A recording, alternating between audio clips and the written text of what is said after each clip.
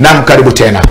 Mkurugenzi msimamizi wa KPLC Geoffrey Muli Nzioka ameweza kufurushwa na kamati ya bunge inayosimamia maswala ya kawi kufuatia ukosefu wa stakabadhi muhimu za kiufundi ya Kenya Power.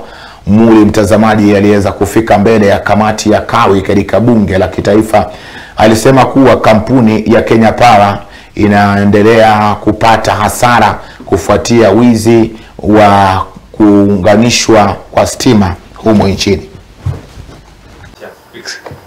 I was just going to qualify my colleague is saying that Chair, we're dealing with a very extraordinary situation here, and if we treat it casually, no, then we shall not get anywhere. Absolutely. My view is, and let me say this again, Chair, if it was in, this is basically what we could call economic sabotage.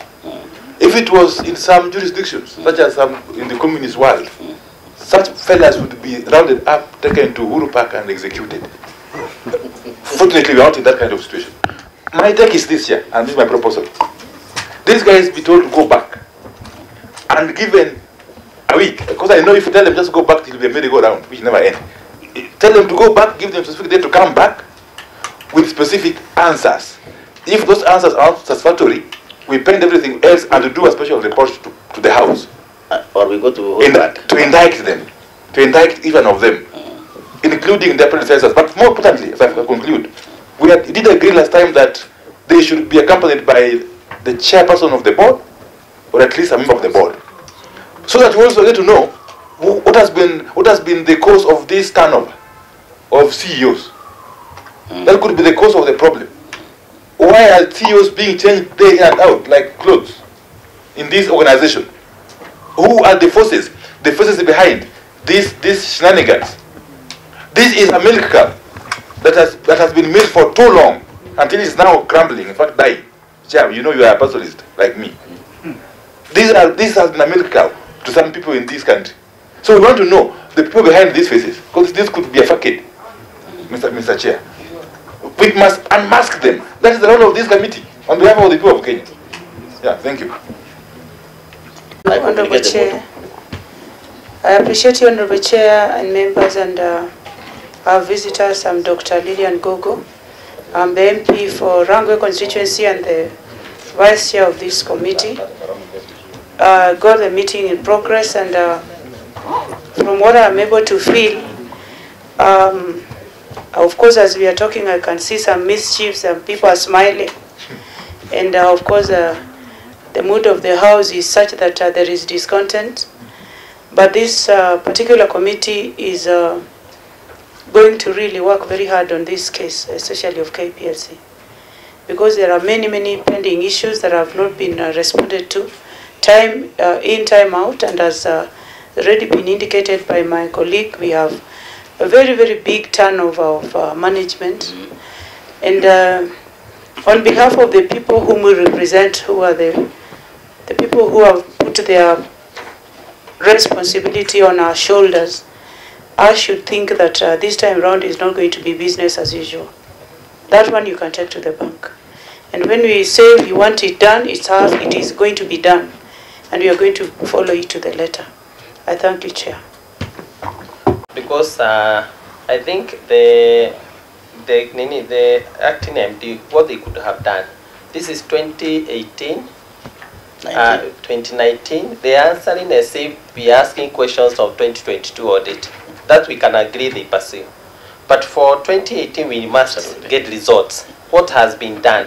Even if they did it, but it didn't work, we should be having responses on what they have. But if it is 2022, we can agree they can be pursuing, because maybe they work in it. But they must tell us what they did 2018, 2020, 2021. I think those are the responses that we need. Yeah. You see, as I give my leader, you see, MD, if you don't have capacity as your team, please own up and just say we don't have capacity. Order, listen. You know, we are examining 18, 19. And you have submitted until the most current. And when you look the most current, even Honorable and I said, the following year, 1920, you went back, you went from 70 closes to 74. Going back, and you are still pursuing.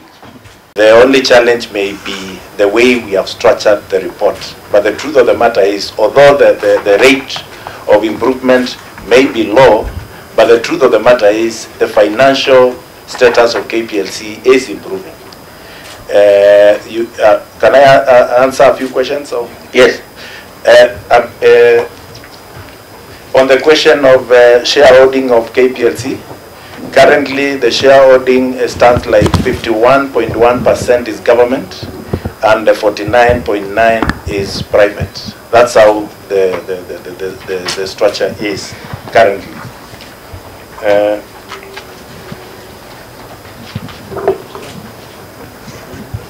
There is a question of the causes of this negative working capital, which is mainly between the year 2014 and 2017.